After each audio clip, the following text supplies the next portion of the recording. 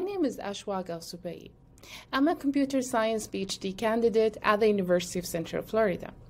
In this video, I'll present my privacy paper, Permission vs. App Limiters, Profiling Smartphone Users to Understand Differing Strategies for Mobile Privacy Management. Smartphones have become an essential part of people's daily lives. However, there is a high level of concern among users regarding their privacy and secondary usage of collected personal data. To decrease the risk of unwanted access, Android apps request access to permissions for various types of information, allowing users to accept or deny requests at a granular level. Google acknowledged how privacy permissions vary in sensitivity and classified a group of them as dangerous, since they give access to private user data or control over the device. Several privacy researchers have made strides in understanding mobile users based on either self-reported privacy attitudes or users' actual privacy behavior. Relying on either scraped behavioral data or self-report responses lacks the comprehensive understanding of how users regulate their privacy. Therefore, this study takes a step towards understanding how well behavioral and self-reported data align. We present an empirical approach to improve the understanding of privacy choices of mobile device users. In this study, we present these three research questions. The first question is about whether users exhibit similar or differing granting behaviors for dangerous permission.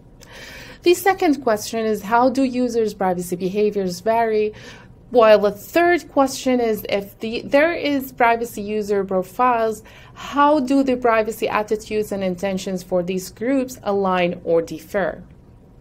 In order to understand these research questions, we conducted a study where we recruited participants through Amazon Mechanical Turk.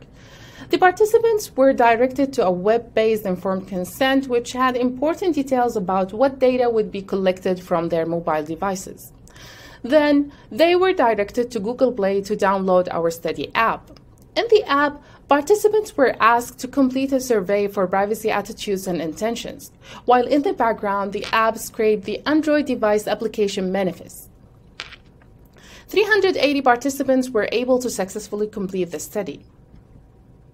For the data analysis, first, to address RQ1, we applied exploratory factor analysis for the 21 dangerous permissions to reveal the underlying factor of these permissions based on users' behaviors. To create the privacy profiles for RQ2, we used two privacy behavioral measures, which were the number of installed apps and the granting permissions behavior. We conducted a series of mixture factor analysis in order to create these profiles. To answer RQ3, we investigated the differences in the self-reported measures between the generated privacy profiles by conducting a series of Wheeler-Canova tests with the 5 self-reported measures: secondary use, perceived surveillance, perceived intrusion, intent to use apps, and intent to share info with apps as dependent variables, and the profile as the independent variable. Here we can see the underlying dimensionality of the 21 dangerous permissions using the EFA. The first factor grouped permissions related to reading or writing from the user's calendar and contact. The second permissions factor grouped permissions related to accessing users' location, camera, and recording audio.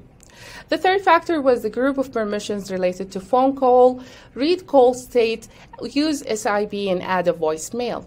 The fourth factor was a group of permissions such as sending, reading, and receiving SMS, MMS, and WA push. Looking at the table for the factor correlation, all the factors are significantly positively correlated with one another. For this study, we based our decision on the optimal number of profiles on substantive grounds and the fit measures you can see in this table.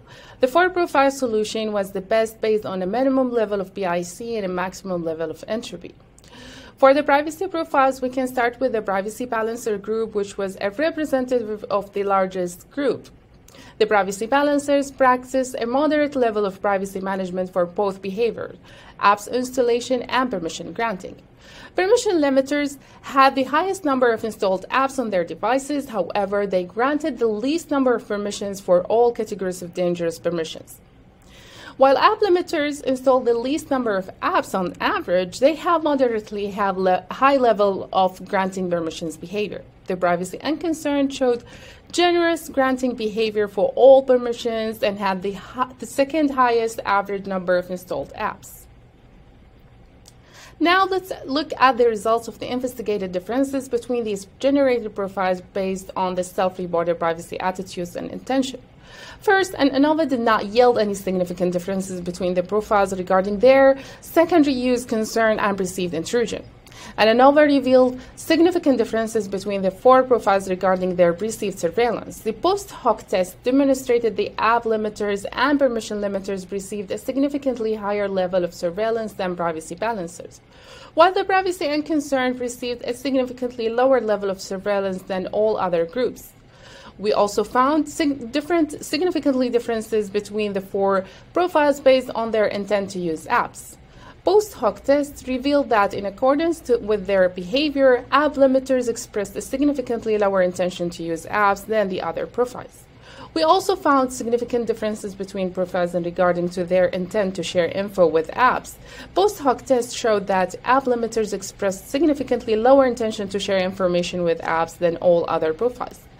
These identified differences provide a comprehensive overview of the shared characteristic and distinct patterns between the behaviorally defined privacy profiles regarding a series of privacy attitudes and intention. Our results emphasize that users do not treat all dangerous permissions the same way. Therefore, a permission interface that would allow users to grant permission on a group-by-group basis rather than considering each permission individually would simplify the process for granting semantically similar groups of permissions. For instance, simply deny the location camera and audio permission by default, which make it more user-friendly. The multidimensionality we found in the Android permissions makes a methodological contribution regarding how to measure privacy permission behaviors. Therefore, future research can use our dangerous permission categorization to gain a more holistic understanding of users' permission control.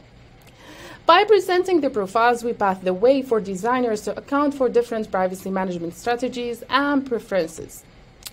These profiles also had empirical validated relationship to user self-reported privacy attitudes and intention, which can help to ensure that any intelligent defaults or recommendations made would align with users' stated privacy goals as well as their privacy behavioral profiles. In conclusion, this research makes important contribution to the fields of human-computer interaction and privacy by presenting a new methodology to address an important and long-standing question, which involves aligning self-reported privacy preferences to ground truth behavioral data, so that we can better understand the privacy choices of mobile device users.